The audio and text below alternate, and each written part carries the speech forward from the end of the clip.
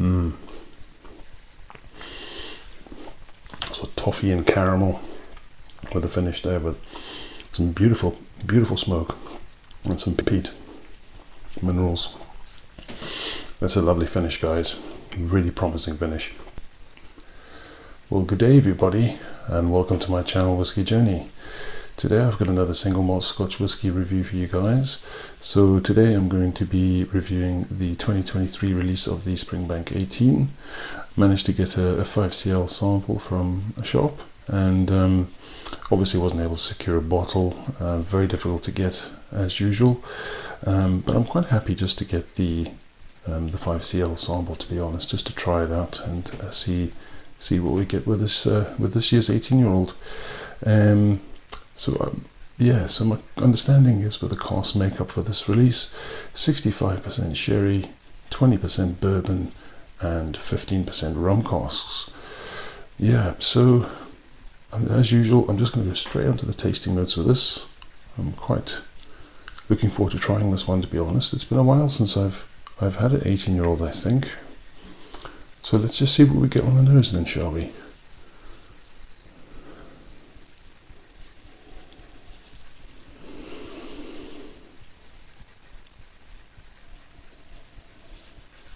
Okay, so this has been sitting now for about 15 to 20 minutes in the glass, and it's taken a wee while just for the notes to settle down, and yep, so straight up,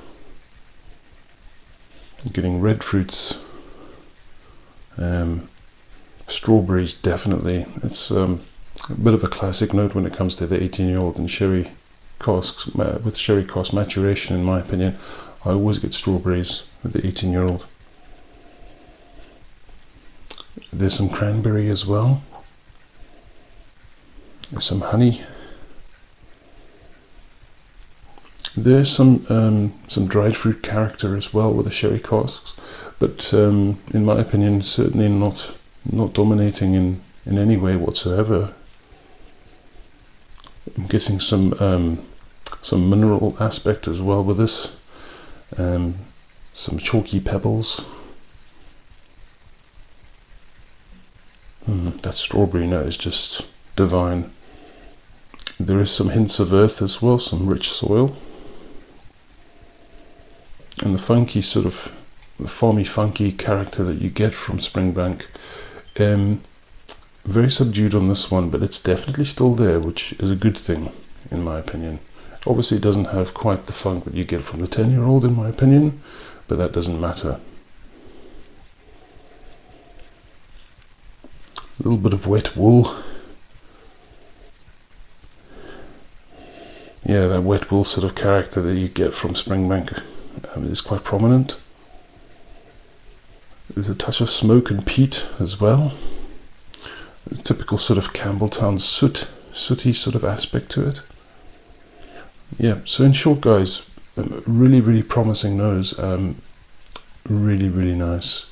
As I say, the sherry character, though it's 65%, doesn't dominate this dram in my opinion. Just very well balanced in my opinion. Okay, let's just have a wee taste then.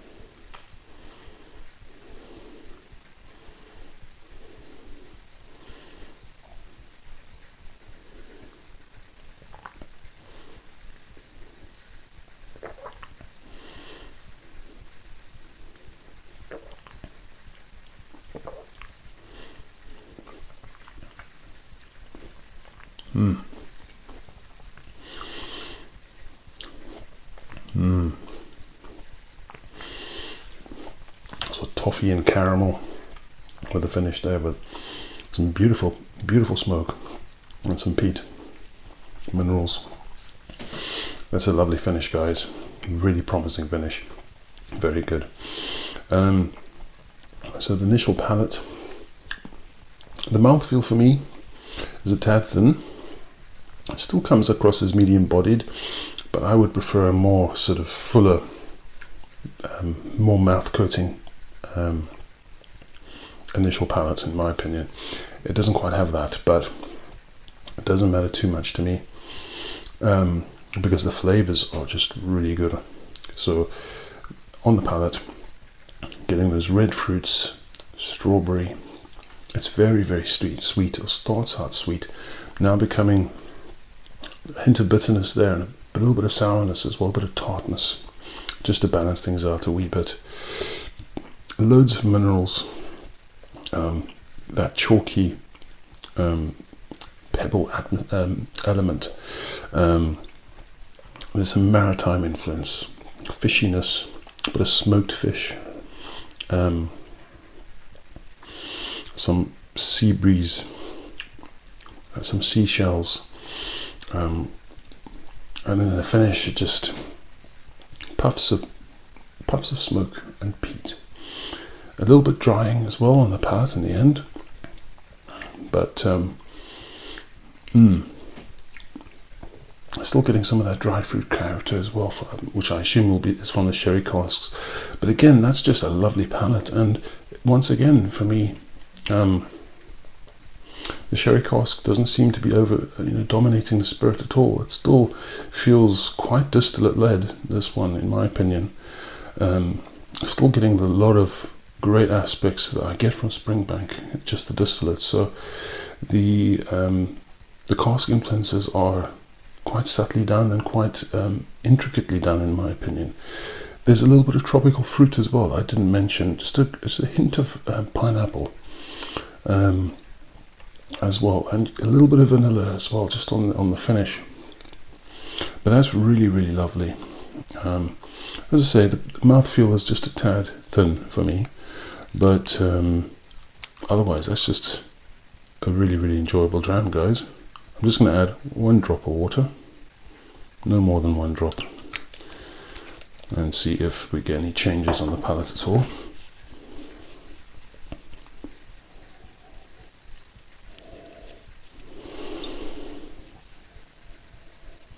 Right, so that drop of water, I'm getting, it's become a touch herbal, a bit of nuttiness, perhaps some walnuts. Still getting the smokiness and the peat. Earthiness as well is still, and that rich soil element is still there. Red fruits, strawberries. That strawberry note is becoming quite prominent. Very, very sweet. Just beautiful. A bit of caramel toffee. Almost like, oh, I can't think of that sweet that you get now. A tablet, Scottish tablet, that's it. A bit of hay, a bit of farminess, honey, beeswax, and more minerals as well. It's a gorgeous, gorgeous nose. Right, let's just get onto the palate again, shall we? Just for that drop of water.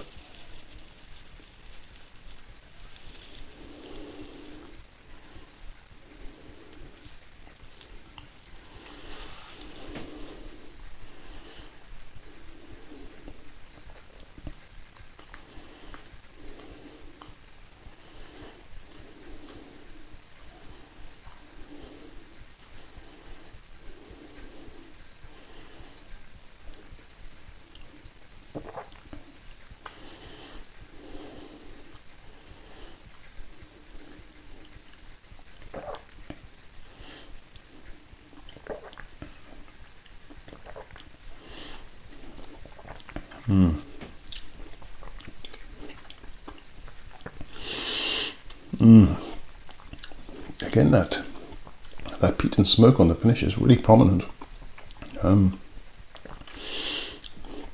It's really strong. It's lovely though. I'm quite surprised actually. I didn't expect to get as much peat and smoke from the 18-year-old as I'm getting on this one, on this particular release.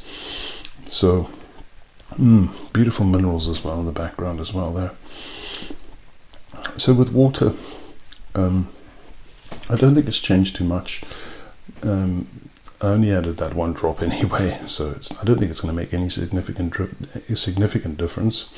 I just didn't want to add too much water because I don't want this dram to fall apart, because I'm enjoying it so much. But again, initial palate, I think the only, as I've said with the first sip, the only minor negative that I've got is I don't feel the mouthfeel is that great. I think it's got quite a thin mouthfeel. I mean, there is a little bit of viscosity there, but after having that Jura 27-year-old the other day from Whisky Sponge, I mean, that just opened my eyes up to what a mouthfeel, what an oily, waxy mouthfeel feels like. And this one for me is just a little bit thin, but that's not a huge issue, as I said, because the flavors are just great.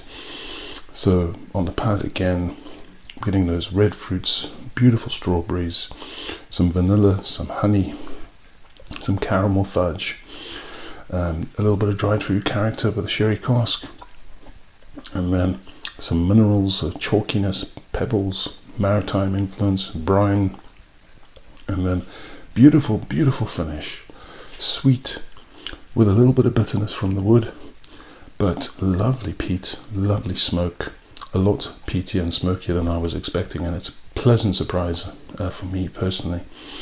The finish, I wouldn't say this goes on forever, so it's not the longest finish that I've had, but so I would say about a medium finish, but it's still just a lovely dram. And as I've said before, 65% sherry. I probably wouldn't have said it had that high amount of sherry cask influence, but I think that the sherry notes are there more in the background for me, and it just allows the distillate to shine. As I said, I love that you've got that smokiness and peatiness with the 18-year-old. I haven't always got that, but it still has all the classic notes that you'd expect from a Springbank 18-inch sherry cask with strawberries and red fruits, lovely earthiness, and a hint of that typical farm funk that you get from Springbank. A really excellent release, and yeah, I highly recommend it. If you can get a sample of it, you should definitely try it. I'm not sure I would buy a bottle though, that's the only thing. I'd buy a bottle at retail probably, but trying to get this at retail is going to be very difficult in my opinion. Okay, anyway guys, as I said, that's the Springbank 18 2023 release. 65% sherry, 20% bourbon, 15% rum cask, and highly enjoyable. Okay guys, so thanks for watching. If you enjoy my content, then please like, comment and subscribe to the channel. It's always appreciated. But as usual guys, there's nothing much else to say except have a fantastic day, and I'll see you all again soon. Take care guys. Cheers.